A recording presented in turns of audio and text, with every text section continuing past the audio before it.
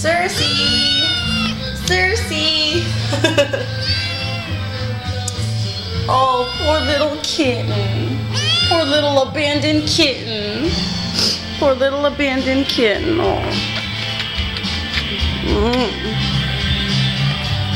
Poor little kitten. Cersei! Cersei!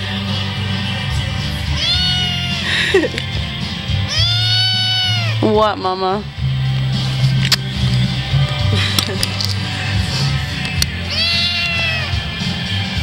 Cersei, you skinny little bitch. Look at you. You need to get fat.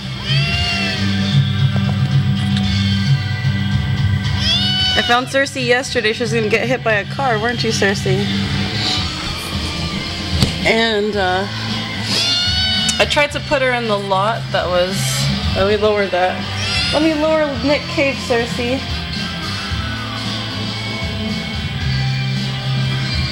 Cersei, what are you doing?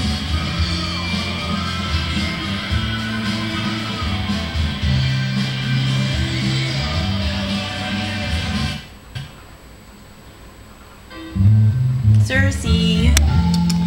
So I found her yesterday and on my way to work, she was under a moving car. She was about to get run over and I pulled her out. I pulled out this kitten.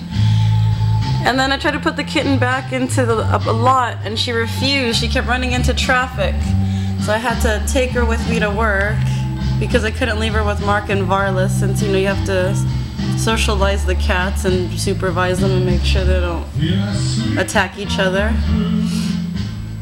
So Cersei's a month old. I took her to the vet yesterday. She's totally healthy. As you can see, she's just skinny. I got her some baby kitten food. She's on Royal Canin weaning, right, baby? And her name is Cersei because she's beautiful. She's strong. Even though she's kind of dumb because she almost got run over by a car. But Cersei Lannister is pretty dumb too. She just makes some dumb decisions, right? Right now I'm sick. I need a pot of opium tea, Cersei.